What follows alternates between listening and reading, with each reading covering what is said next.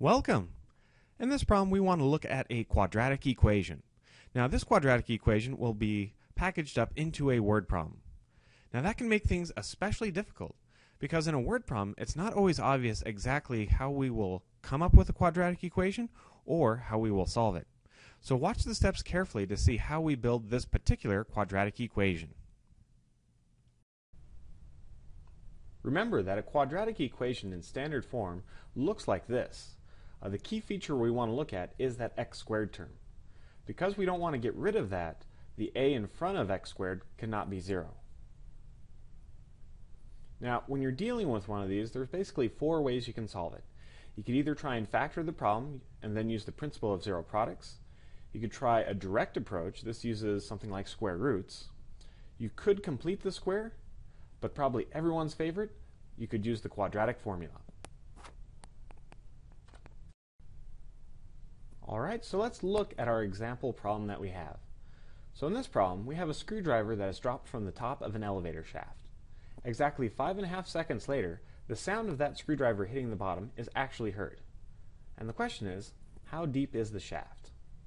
Now, in order to solve this problem, we do get a couple of hints. The first is that the distance that an object falls after t seconds can be represented by this formula.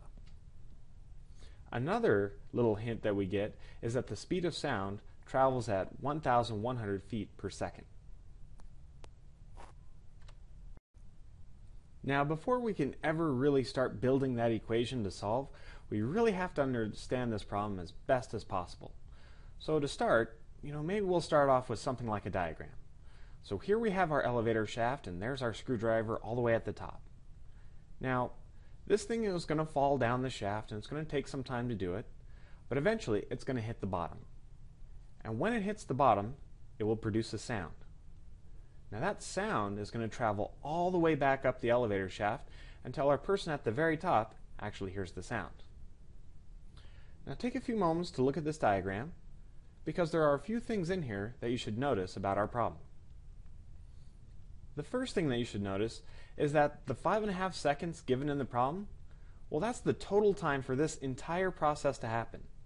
So 5.5 seconds isn't just the falling time, that's the time for the screwdriver to fall and the sound to travel back up. Another thing you want to notice is that the distance it falls and the distance the sound has to travel, both those distances are actually the same. And more importantly, both those distances actually represent the depth of the shaft. Now that we understand a little bit more about our problem, we can actually start setting up our unknowns. So one of our unknowns is the time it takes for this screwdriver to fall all the way down the shaft. I'm going to call that T1. Another unknown is the time it takes for the sound to travel all the way back up. I'm going to call that one T2. And the last unknown deals with the actual depth of the shaft. Just for simplicity, I'll just call this D. Using these unknowns with some information from the problem, we can start to build a few equations along the way. So one of the first things that we can build comes from the fact that the entire process for the screwdriver to fall and to go back up takes 5.5 seconds. So that's really a combination of both of our times, our falling time going down and our sound time going back up. So that gives us this equation right here. Another thing we can use comes from one of those hints. This is the one that says, alright, a falling object travels this distance after so much time. So using our unknowns, that formula now looks like this. Last, we had a formula for the distance that sound travels. Again, I'm going to use my unknowns that I've chose to go ahead and make an equation for that. Now there is one very important aspect about these equations that you want to notice. In my formula for the distance of a falling object and my formula for sound, notice how I use D in both of them. That's because the distance the screwdriver is falling and the distance the sound is going must be the same, and they're both the distance of the shaft. This will be especially important later on. With these equations, we can start to connect our information a little bit better. Now, since the distance it falls is the same as the distance the sound has to travel, we're going to connect those two equations by actually setting them equal to one another. Now, that's a pretty good equation. It is quadratic, but I have two variables in there, and I only want one if I'm going to solve it. So in order to help me out with this, I'm going to borrow one of those other equations, the one that deals with time. If I take that one and I solve it for t2, then I can take that information and actually substitute it into my quadratic. Now what that gives me is a quadratic equation, and I only have one variable, just the t1. This is something that I can actually move forward and try and solve. So here is our quadratic equation that we want to solve. Now, unfortunately, it's not in a very good form in order to solve it. We want to put this into standard form. In order to move it into that form, there are a few things I have to do. First, I'm going to try and distribute the 1,100 inside my parentheses. That will free up one of my variables a little bit better. Then I'm going to subtract the 16t1 squared from both sides. This is because in standard form, it's actually equal to 0. So I want to move everything over to one side.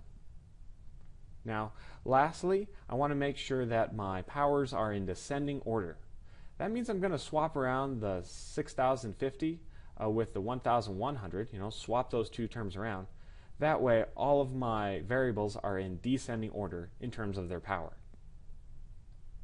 Now, if you compare this with standard form, you can see that, yep, we finally have our quadratic equation in a very nice form, and we can solve it. Now, earlier we saw that we had 4 different methods that we could actually go through and try and solve a quadratic equation. Looking at this one, there's probably only one of those approaches I'm going to take. If we look at this, notice how our numbers are fairly large, and it's not really obvious how I'm going to factor this out. For this reason, it's probably most convenient to try and use the quadratic formula. Now, in order to use the quadratic formula, you have to properly identify what to use for a, b, and c. And this comes from every one of our terms. So here I've laid them all out, and you can see exactly what you should use for a, b, and c. And also make sure to take the signs associated with those terms. So for a, don't use just 16. Use the entire thing. Use negative 16. Now, since the purpose of this example is really just to show you how to set up the problem and really arrive at a solution, I'm going to skip over the quadratic formula part and instead just present my solutions. So according to the quadratic formula, I have 2 solutions for t1. I have negative 73.89 and 5.12. Now, in the context of the problem, immediately we run into kind of a problem. That's because this t1 that we've represented here represents a time. And we can't have a negative time. So immediately, I'm going to get rid of that solution. And I'm going to work with a 5.12. At this point in the problem, it's really tempting to say, hey, we've solved the problem. I have an answer.